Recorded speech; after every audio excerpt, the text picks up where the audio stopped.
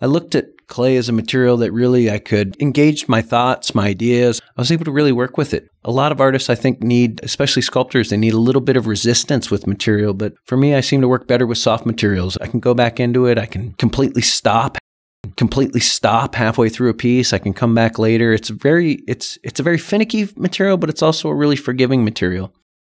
I have a studio at my house. I work there quite a bit, and I kind of split my time. I split my time between my students at school and my studio at home. One thing feeds off the other, and I really enjoy teaching, and I enjoy working with the students. There's a freshness to what they do. There's an uncertainty to what they do that I feel like a lot of times in your own studio, you can you hone in on something and it becomes your work and you research it more and more and you can really push it around, and the students they're really free. They're just wild with their work in a way that's very refreshing.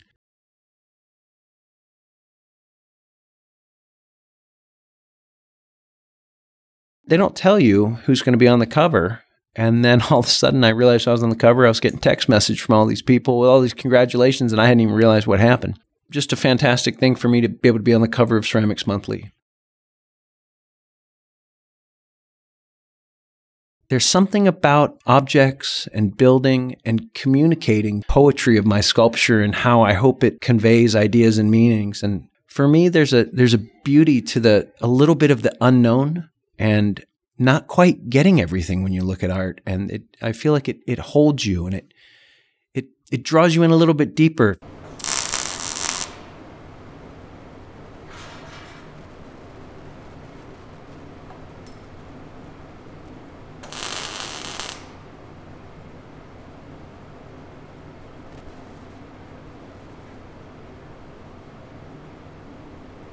People often ask me, how come I make work or how come I make art? And that's should be an easy question, but it never seems that easy. My whole life, I've made things. When I was a kid, I used to go down in the woods and, everybody has these stories, but I'd go down in the woods and I'd dig the clay out of the cliff sides and make little objects and come back and I'd fire them in my mom's oven to 400 degrees which I guess all I really did was just really dry them out.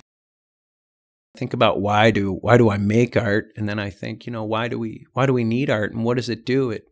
It fills something that without artwork is empty, and I think that's a personal thing. It fills something within myself, but it fills something within a space. There's an interaction there. There's a physical interaction with the work, and there's an interaction between the work and a space. If you walk into somewhere and it has no artwork, it really feels like, I think to most people, feels like it's missing something. And there's this exchange that happens between ourselves and those objects or those paintings that I really feel creates a rich environment. That's the kind of environment that's important to me, and I feel like it's important to a lot of people.